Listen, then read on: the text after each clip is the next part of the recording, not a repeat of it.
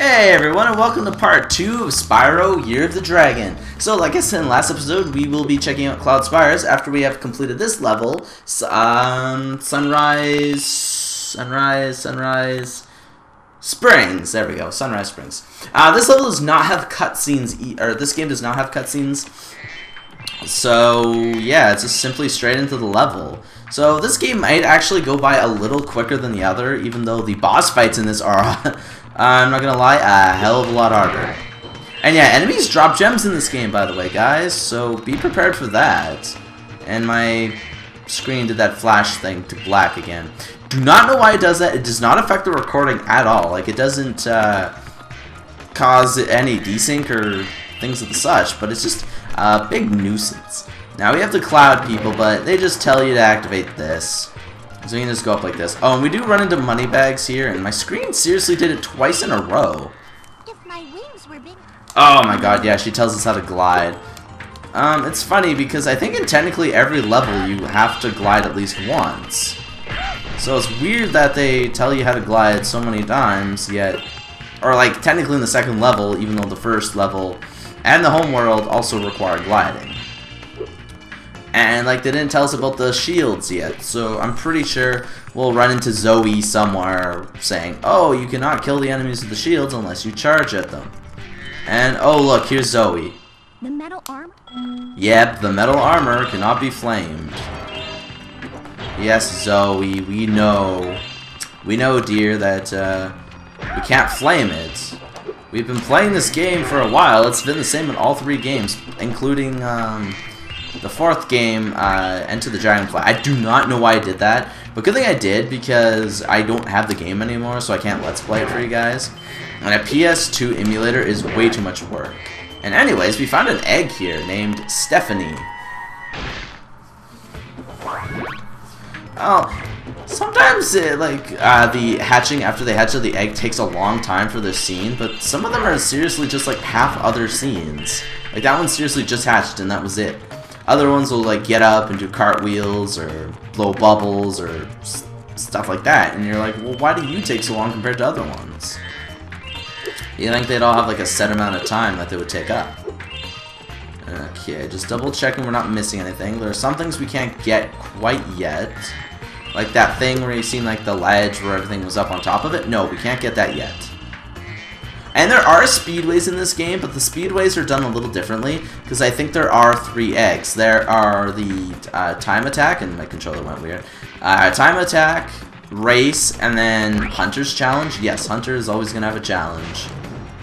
But I like them a lot better because they're more colorful, but the racing is annoying. So speedways might actually have their own video in this Let's Play. Well, well, if it isn't my favorite dragon. The sorceress has put me in charge of guarding these bellows. However, I suppose I might look the other way if I was distracted by counting gems. Fine, I'll give you 200 gems, and yes. Ooh, precious gems. And there aren't a lot of cutscenes for what he activates in this game either, which is another weird thing about this game. Like, they really cut back on a lot of stuff. But I think technically the game is longer than all the other ones, though there's less worlds. Remember? You do know, and sad part is you don't need to actually hover here. Like, look, you go way into the building. You need to hover so you can stop and get those gems if you want. Like, it's not even a difficult glide. I think I need 500 gems for unlocking our first animal friend in the game. So that is why I came here, so I can get 100% and get the gems. And those guys, they seriously just blow you away. They're really not that tough. Okay, there's nothing else in here. I didn't forget anything.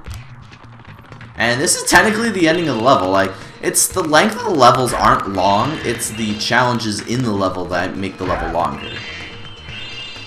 So, without further ado, let's get our egg for beating the level. Oh, you activated the bellows? Maybe I can get the cloud generator working again. And then out from the generator fires an egg. Now we're creating clouds.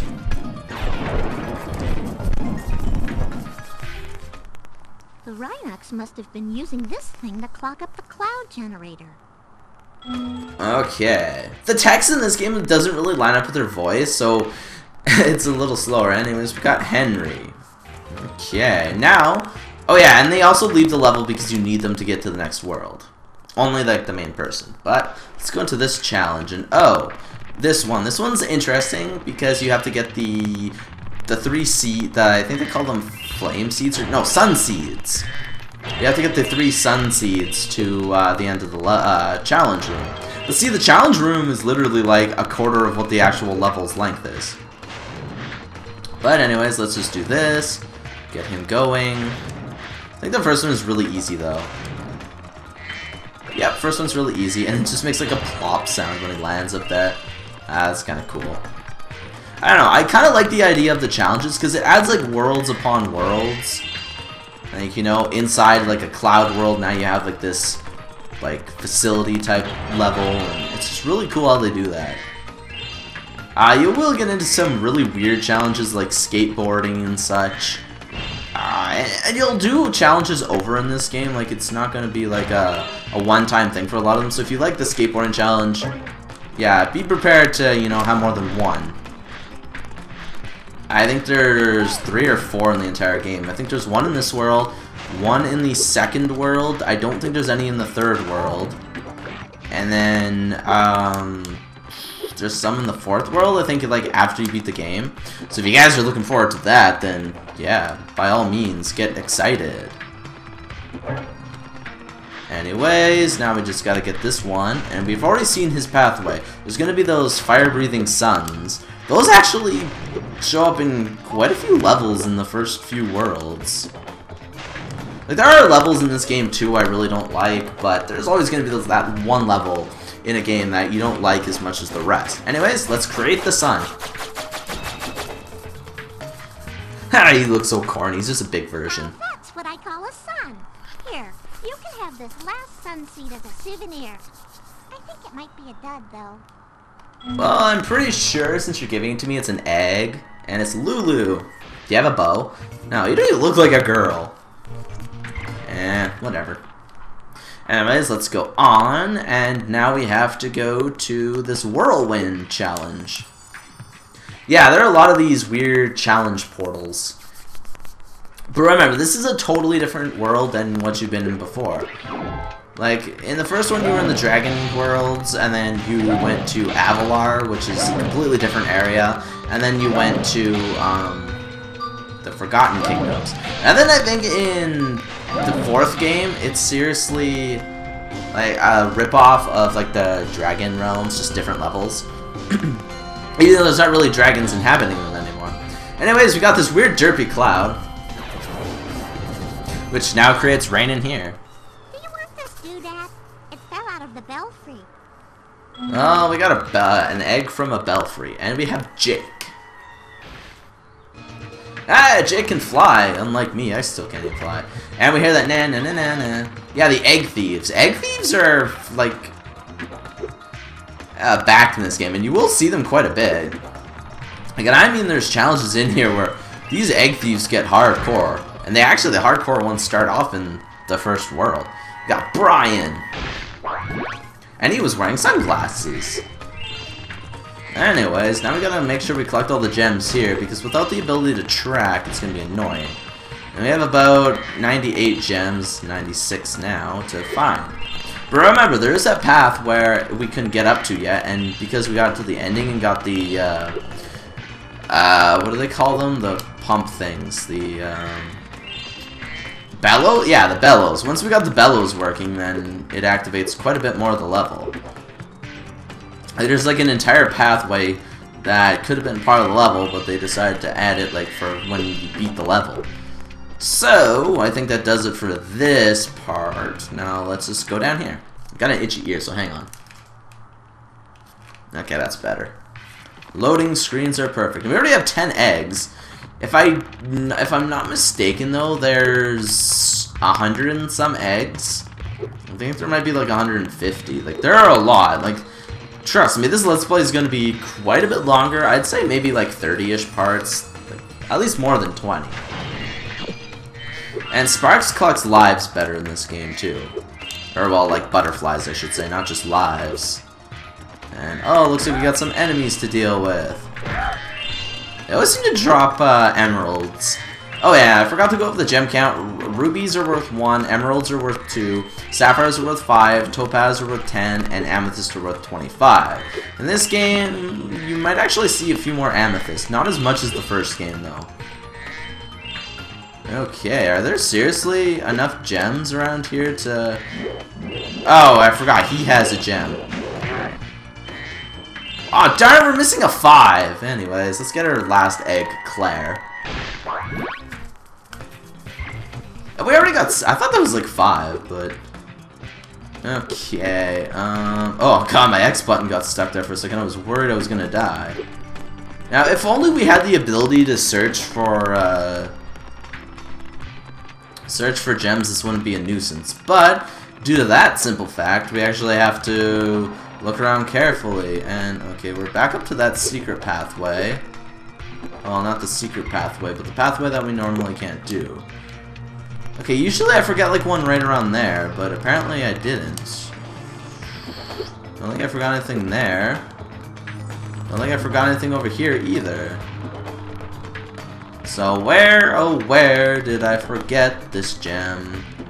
Yeah, each episode might be between like 10 and 15 minutes. Wait a second, hang on. Nope. Just gotta check everywhere, because this level is notorious for that one missing gem, if you're not careful. And here it was trying to be careful, and we couldn't even find it to begin with.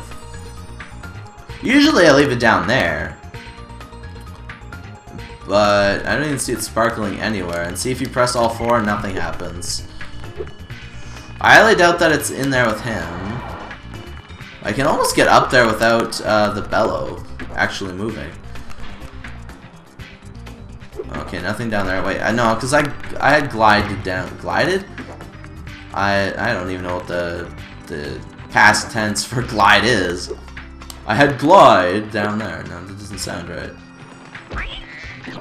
I really don't think it's in that one. I have a feeling it's more likely in this one. So let's check out here. You guys do get a little extra time in this video due to the fact that I lost some gems, but anyways, let me scout out the area for gems via flying powers. And apparently I got stuck, so yeah, that's kind of annoying. I know, I really don't think we forgot anything in this part, so maybe it is the sunseed part. Yeah, it's gotta be the sunseed part. You guys are probably laughing at me because you guys probably seen the seen the missing gem somewhere, and you guys are probably just like, dude, it's right there. I really like one of those chances where it falls off the cliff and doesn't actually count. In most Spyro games, if a gem falls off a cliff, you automatically get it, but sometimes the game malfunctions and you don't get it. Or did I get everything in here? Yes, I got everything in there. There are no gems on the upper part though, so... Oh, wait a second. There we go, guys. Now we can leave the area. And then... leave the level. So, we got another 400 gems. And off we go to Sunrise Spring.